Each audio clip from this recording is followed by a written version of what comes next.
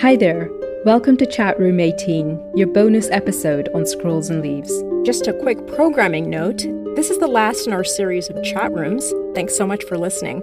Do stay tuned for Season 1. It's coming up soon. Getting back to our bonus episode today, we'll be talking to an Indian cartoonist who's one of the only artists to draw the history of Indian science. My name is Arghya Manna and I am a cartoonist.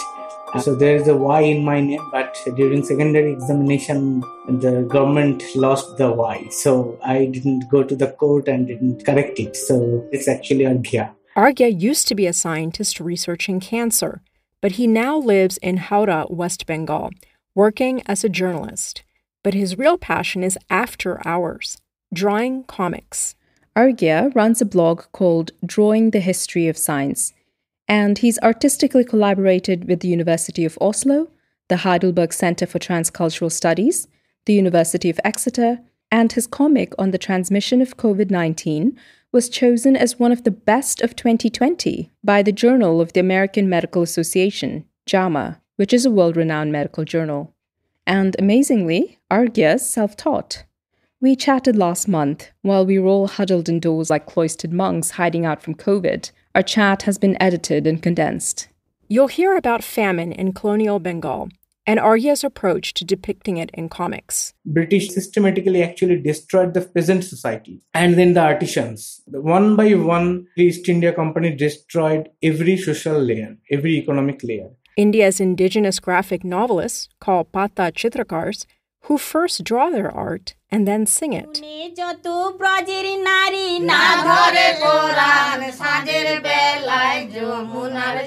Arghya's artistic process. Whatever is the day, it's bad or good, I have any commissioned work or not, I have a routine to sit on my desk. And how Indian artisans contributed to Western science. The indigenous knowledge was the shoulder on which the modern science is standing. This is Chatroom 18, Drawing the History of Indian Science. I'm Mary Rose Abraham. And I'm Gayathri Vaidyanathan. We have a small request. We are an independently funded podcast, so if you like what you're hearing, why not consider donating? Details on our website, scrollsandleaves.com. Okay, let's start at the height of action. In 1767, on the banks of the Hooghly River at Palashi, near Calcutta, the British East India Company defeats the Indian Nawab and takes over Bengal.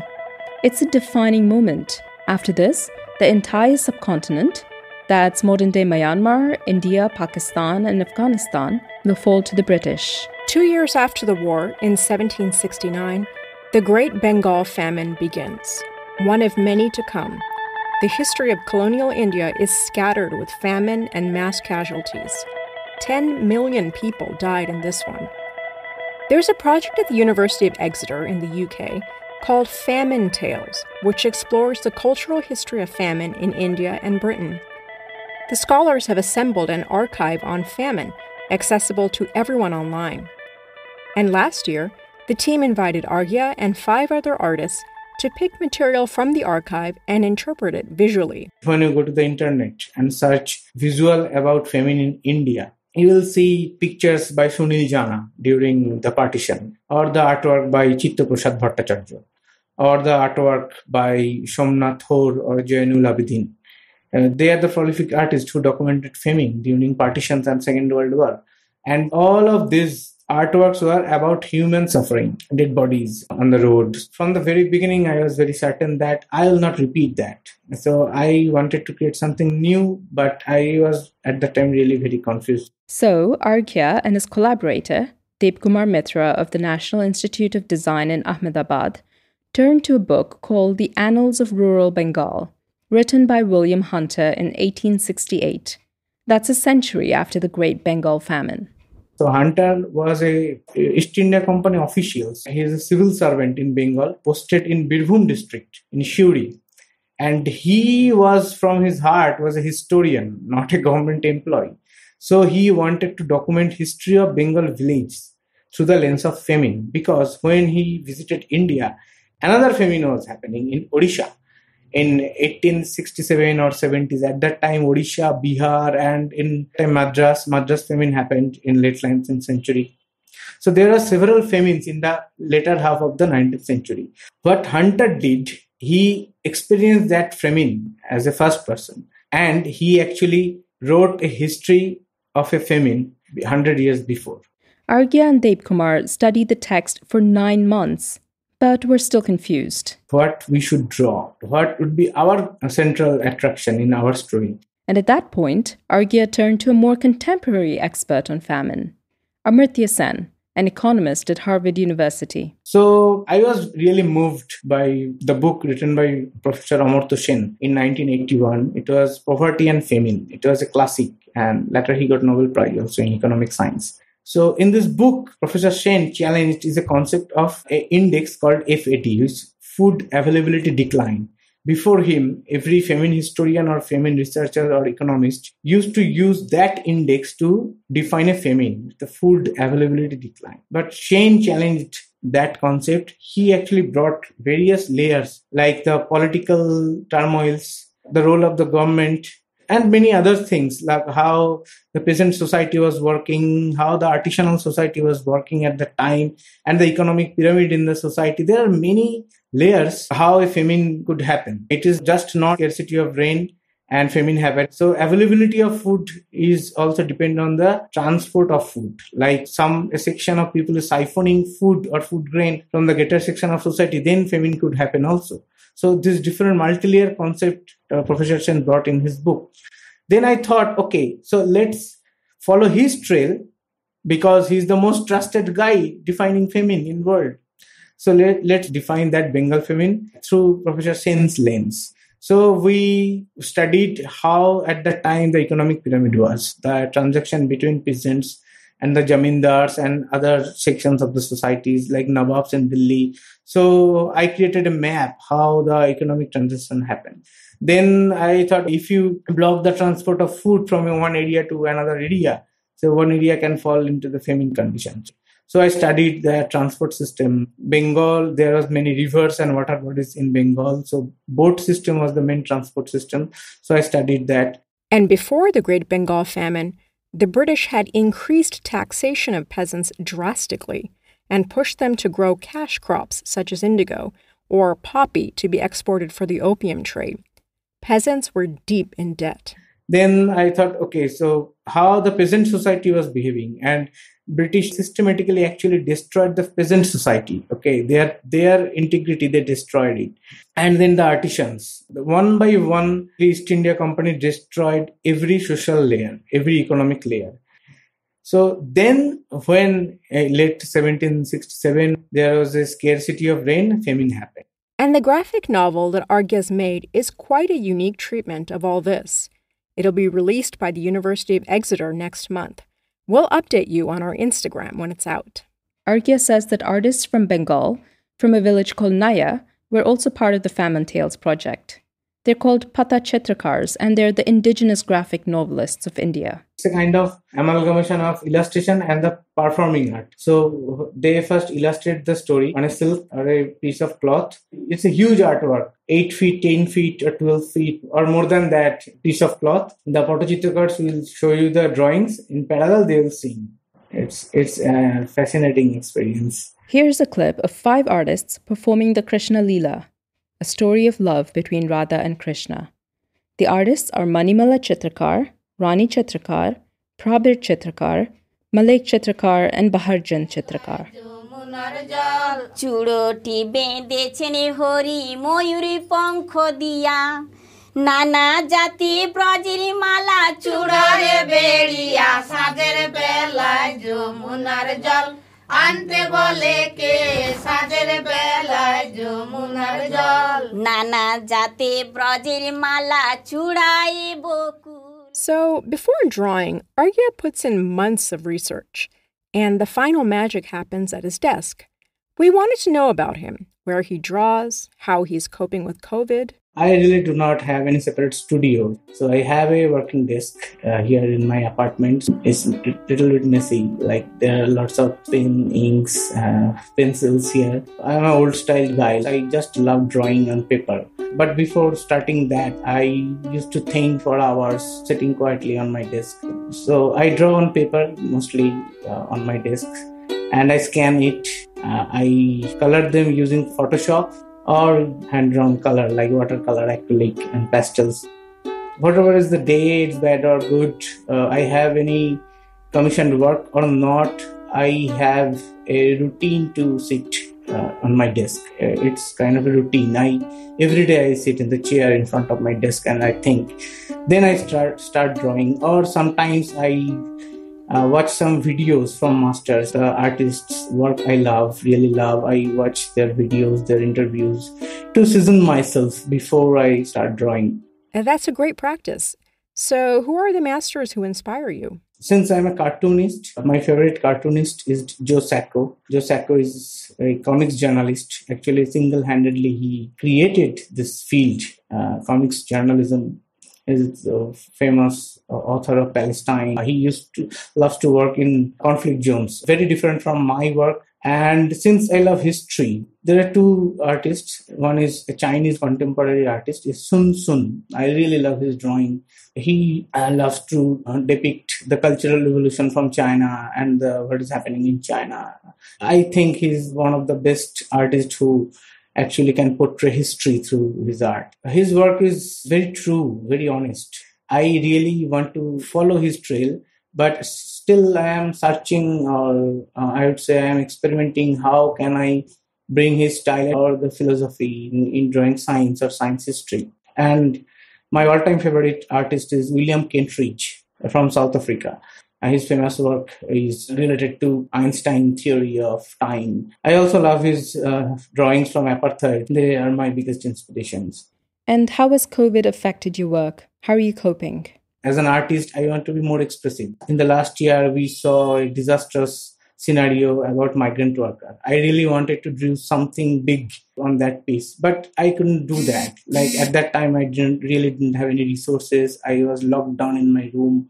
I was running out of my art materials. So I would say the COVID situation, the tension. I have a kid in my home, so I'm also tensed. So the what kind of drawing I want to produce, the artwork I want to produce, I cannot do that. Arghya has been looking more and more into the contributions of Indian knowledge to scientific thought. His city, after all, was at the center of colonial science in India. So in colonial India, the Calcutta was the center. So that's why I'm also very much interested. It's my city also, just 3 miles away from my home. I want to dig out science in the colonial Kolkata, in my city. So there are many unknown figures. Their histories are buried in the archives of Asiatic Society and other local archives. So now I am more confident about my experiment drawing history and science. So now I think I can portray lesser known figures. The layer I am most interested is the role of the artisan in developing science. That's the indigenous knowledge practice. But even in the Europe, the artisans actually were the early scientists. So there is a book called The Body of the Artisans. It was written by Pamela Smith. And the concept is that in the early modern Europe, the blacksmiths, the goldsmiths, the metal workers, or the painters, the color makers, pigment makers, they knew the science, and the alchemists. So they were the artisans who were the makers in society. The philosophers, the elite people, they got their recipes and converted that recipes into modern science.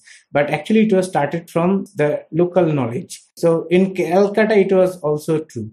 There were early printmakers and the metal workers in Bengal, a very diverse culture of the artisanal practice, who dealt with the stones, how to make things from stones and the various metals. The weavers, they knew the science behind how to produce silk. So in this way, the indigenous knowledge was the actually shoulder on which the modern science is standing. So I'm still researching on that, and due to COVID, to report this kind of story, you need to travel, right? But now travel is banned, so I am just sitting and waiting and reading materials from archives and planning. So I hope in near future I can finish this project. Finally, there's something I've been curious about. There just aren't that many illustrations in ancient Indian science. Take Ayurveda, for example. The earliest known image is the Ayurvedic man, an illustration from the 17th century. And if you think that's rather recent for Ayurveda, a science that is thousands of years old, you'd be right. So I asked Arghya why scientific illustrations is such a new thing in India. I have two theories in my mind. One theory is dominated by what European historians said already. Even in Europe, in the beginning, art was not very much used in conveying science or documenting science. One historian actually blamed Pliny, the great Roman historian and the scholars, because at the time art was very ephemeral thing. So at that time, the color people used was from the natural resources like flowers and the grasses and the pigments from other chemicals, the yellow pigments from the urine also. So the drawing was not permanent. Scholars told that since the art is the ephemeral thing, it is not necessary or adequate to convey science. So it's have to be written in prose, in words. Later, when the printing technology was developed, so art became permanent. So there is a beautiful term used by Bruno Latour, the famous historian, French historian. It's immutable mobile. When the printing technology came, the words and the drawing became immutable and it became mobile. So through printed books in the early modern period, the science with illustrations actually traveled all around the world. Then it became permanent because people knew that, okay, now it's not ephemeral. Now it's going to stay. Then again, in Italian Renaissance, some artwork created by Leonardo, and in Germany, Albrecht Dürer, they created some beautiful stuffs and it influenced the latter generation a lot. So then art became an important part of conveying science. And what about India? In India, in the early period, the culture of knowledge propagation in our country, in India or the greater Asia, was through the oral knowledge. Like in Mahabharata and Ramayana also, it was not written for the many years. Just like that, there are many versions of old medicine text and the other scientific texts also. Because it was not written, it was not printed, of course. So they really didn't use drawings. Later, when they started documenting, again, Pliny's philosophy was also there. Just reminding you that Pliny's position was that art is too ephemeral to be used for documentation purposes. Through the Silk Route, the philosopher of Greece, Asia Minor, and the India, they are all connected. And it's my theory that they actually practiced similar kind of philosophies. Like drawing is like you are observing nature in front of your eyes, which we can see in front of our eyes is not real. So this kind of philosophical concepts was practiced in the Asia and the Greece and the Rome, and the Europe also through the Silk Route. So they really didn't document it on paper, what they see. They actually tried to understand it. They tried to write about it in poems, not in prose even, like our old texts are written in poems, the slokas. So that's why in the ancient period there was no documentation of scientific illustrations. But I think this picture is not complete, because again, what we think about scientific illustrations is through the lens of the Western science, like illustrating a scientific piece juxtaposed with the text in a book, in printed form or in a hand-drawn manuscripts. But perhaps at that time, in many cultures, they conveyed scientific thoughts through tapestry or something written on a wall or in temples. Like in Angkor Wat, there are many temples that there are pictures of trees and the herbs are inscribed on the wall. Also, I saw again in internet the Bayeux tapestry in France. That this is a century-old tapestry from the Middle Ages. People really documented solar system and other stars, movement of stars and comets. So I think at that time, the tapestry and the picture in the temples, church, sculpture, we need to look into that, why people really created that. So these are also scientific illustration or scientific art. These are the different mode. I think we haven't understood it completely and we are just focusing on the picture drawn on the paper, just like we modern people are doing. But at that time, the artistic practice to convey science was more diverse and we are yet to understand it. You were listening to Arghya Manna on Chatroom 18 on Scrolls and Leaves. For more information and other episodes, visit scrollsandleaves.com or follow us on Twitter at scrollsleaves, Instagram at scrollsandleaves, or like us on Facebook. Do stay tuned for Season 1. It's coming up soon. See you then.